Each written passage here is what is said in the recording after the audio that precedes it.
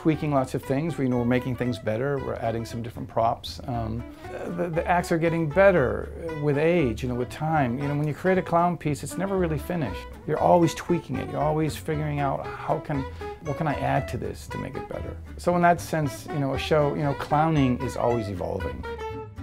But for me, there's no greater joy than physical comedy. Your creativity never dies. It just never does. And every time I come back to New York, it's just, a great joy for me because I love this city.